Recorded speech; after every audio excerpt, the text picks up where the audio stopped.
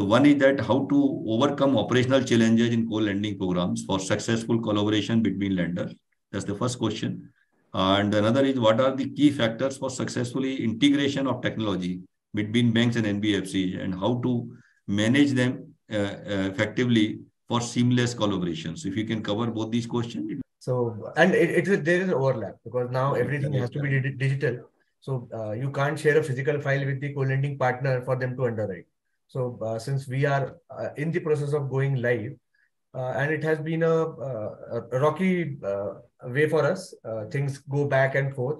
Operationally, what we saw is bankers do have a difference of opinion on the way we operate or the segment we operate in, because they might not even have seen those customers.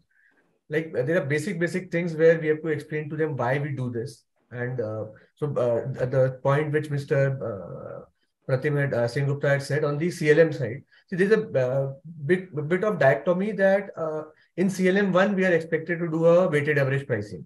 But in CLM2, that is not possible, because if I've already onboarded a customer, I can't do a weighted average pricing now, because the banker might decide not to take the loan. I won't give so if the pricing is 20 and weighted average should be given 14, I would not give a 14% rate to a customer and then decide the co-lending has not happened and I will price accordingly. So there is a difference which is there.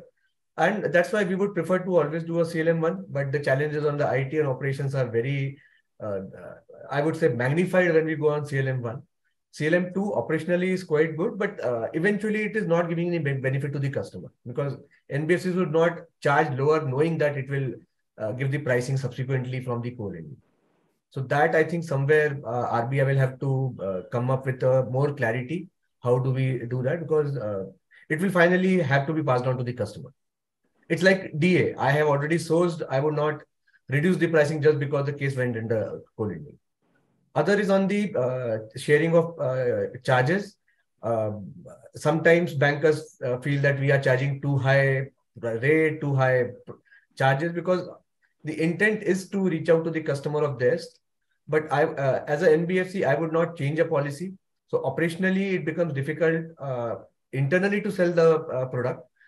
Forget getting the policy approved, even the commercials to share a particular fees, because OPEX is ours. So why should I share a fees? So basic questions like those pop up. So, but fortunately, the partner we have selected, we have been able to have very positive discussions with them.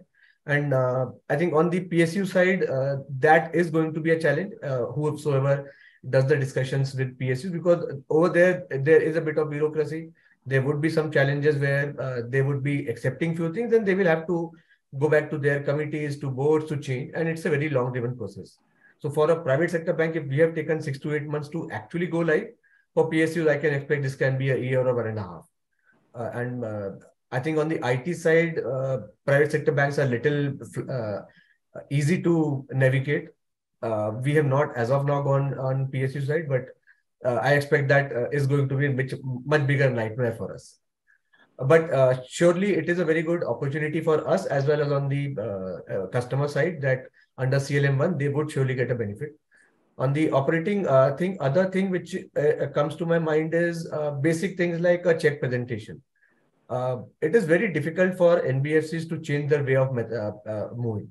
So I can present a check, but expecting a NBFC to actually collect cash and only deposit those many customer cases in the bank account or the escrow account. So there will have to be some clarity in writing to be given by RBI. It cannot happen subsequently that the RBI comes and says ki you are not allowed to deposit in your main bank account, but you have to deposit in the escrow account.